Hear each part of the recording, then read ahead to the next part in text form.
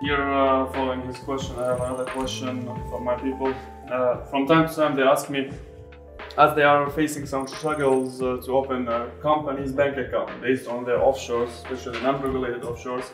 So they ask me, Omar, hi, can our clients or our users send their money to your company's bank account?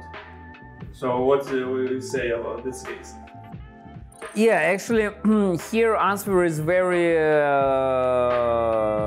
straightforward. I would say, of course not, Omar. You know that we don't offer umbrella solution, and their clients cannot send money to us.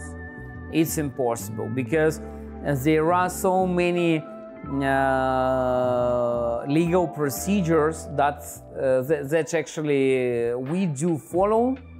So, and we have no any rights or I don't know permissions to do such things. So that's why actually our workflow is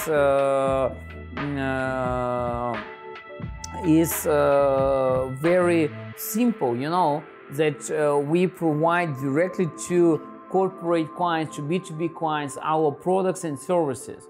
And if we are talking about technology products, so that's the one legal framework. If we are talking about financial services, so we have a license, and we send reports, and we follow the requirements and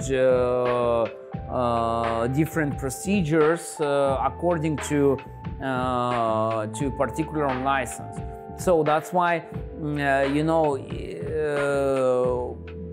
if for example their client wants to become our client, then okay, but let's do QIC, IML, QIB, you know, all this process that take time, and then we will be able to onboard. But in this case, this client eventually will become our client, and he will start using our services.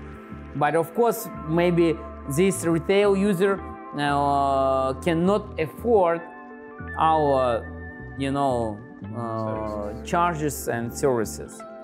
Thank you. You're welcome.